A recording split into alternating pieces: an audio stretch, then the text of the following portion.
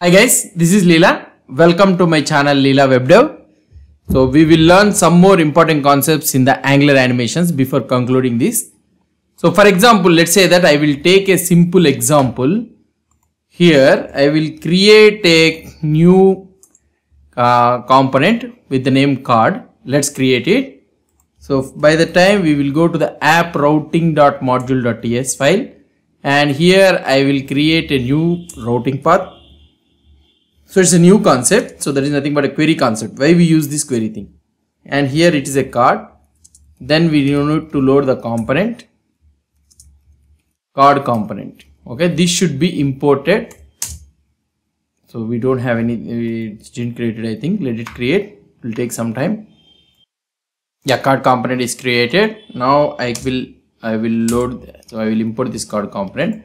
Let's go to the card component.ts file. So here I will open card.component.ts file and card.component.html file. Most of the time we will work in these two things only.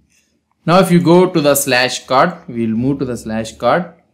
Here this is the card works fine. So here I will be using a simple card.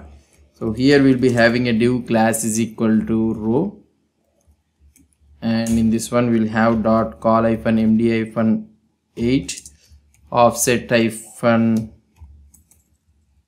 I can say dot offset -md -2. So we'll have like this, and in this one I can have a button button show card, and for this one we'll have a class like btn-primary. Let's have this card and we'll see, we are able to see this card file, and we'll have something like my-5. Now let's go into here and I can have one HR, and here I'll be having one card, div class is equal to card. Okay, so this is the card which I will be using.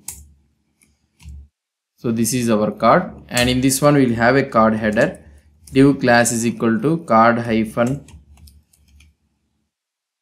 -header, and in this header I can have, this is card header, I can have a content like this, and we have another one, div class is equal to card-body, and in this one I will add some lorem ipsum, and at the last we will have div class is equal to card-footer.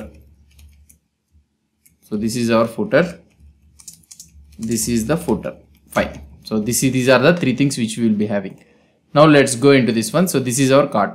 Now let's try to add some animation to this one. Sliding X, translating X, and translating X, sliding horizontally. Let's go to card component.ts file, and here we will be having an animations. I will write animations here only. Animations of, so here we can have a trigger of what I can say, card trigger. I will use the card trigger, and this should be imported from the Angular/animations, as we already know. And here we will be having two transitions. One is transition upon enter. Okay, so this is a transition upon enter. So we will have this transition upon enter. Now here we can have a style. Okay, so that should be opacity of 0. So this should be opacity of 0, and here I can have transform of translate X of 100%. I will use X of 100%, which should be in a string.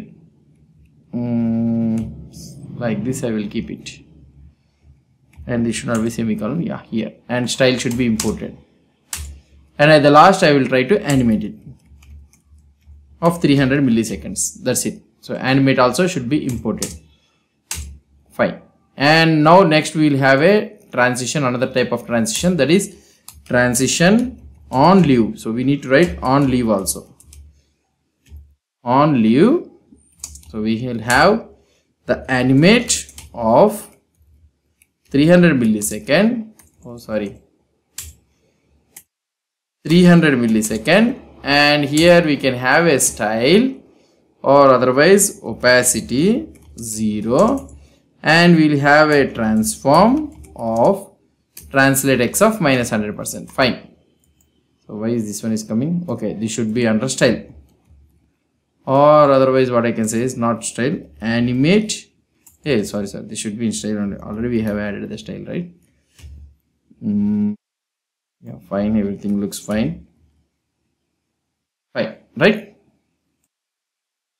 So now we have applied these animations. This is a transition. So now what we need to do, we need to apply this one to the trigger. So here in our card.html, so here we need to have a trigger. So @card trigger. I need to apply trigger. Now we need to have a variable. So we'll try to have one variable so that when I click on this show panel, when I click on this show card, so this one should hide and it needs to reappear again. For this one, what I need to do, I will go to the TS file and here I will create a variable that is show card. Show card is equal to true. So this is the show card, and I will use this one here for the button. Upon clicking on this button, this should be, upon clicking on this button, this should be show card is equal to not of show card. So I am toggling this variable. Now here I am adding a condition. Hey, what has happened? Yeah, here we have to use this one. So upon toggling in this one, so that means I need to use an ngIf condition. So when this show card is there, then only we need to show it. That's it, guys.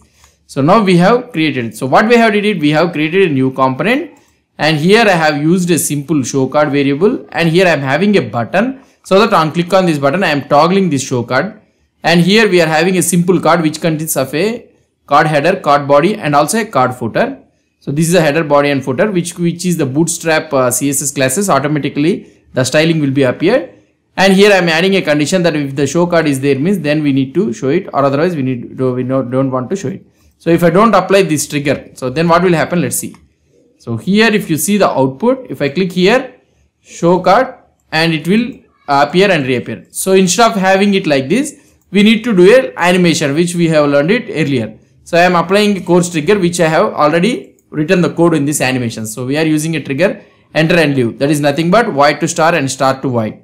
So here we are having an animation that is nothing but initial phase I am making it opacity 0 and translateX of 100%, and we are making it. So now let's try to see.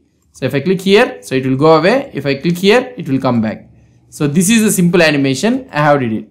Now fine. So this animation we already learned it. So we have did it.